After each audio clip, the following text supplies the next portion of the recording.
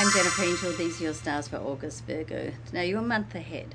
The sun moves into your sign on the 23rd, and along with a new moon on the 29th, this is a month that you can see a significant change in your life in more than one area. This time of year, when you have your annual new moon, is one of the most positive times of the year for you. It represents a new phase, and along with this, you can expect things in your life to come to a close to allow a new beginning to take place. So if you have not already reviewed your goals, this is a time to do so. Evaluate what you have achieved and set new plans to follow through on for the rest of the year. Be careful that you are not critical of what you have not achieved, Virgo. Okay, this is very important.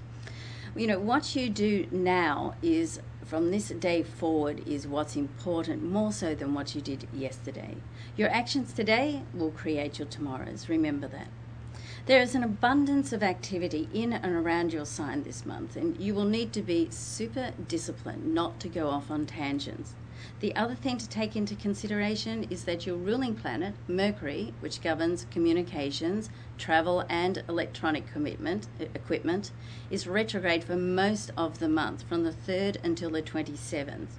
And when you take into account the 3 days of chaos of even side of a planet going retrograde, we might as well say all month, okay? So in real terms, this means don't assume anything. If in doubt, double check. Now, on a love note, Venus, the love goddess, moves into your sign on the 22nd, which makes this one of the times in the year that love has a higher vibration. So get out there, get out and about, or do something special for your honey.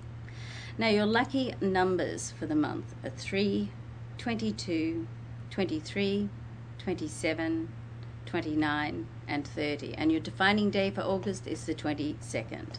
With the influence of the sun and the imaginative planet Neptune, you could come up with a new idea that almost seems too logical to work, but can be brilliant.